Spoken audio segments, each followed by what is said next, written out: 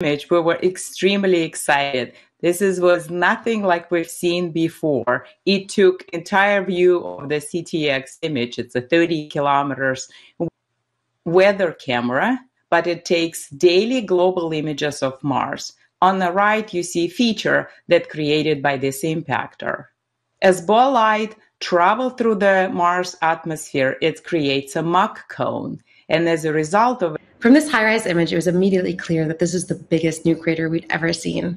It's about 500 feet wide, about 2 city blocks across.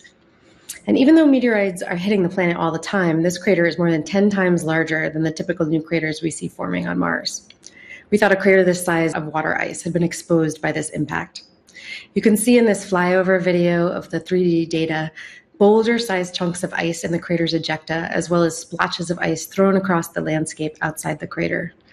This was surprising because this is the warmest spot on Mars, the closest to the equator we've ever seen water ice. So scientists are going to be able to use this to constrain the past climate conditions on Mars, when and how this ice was deposited, buried, and preserved.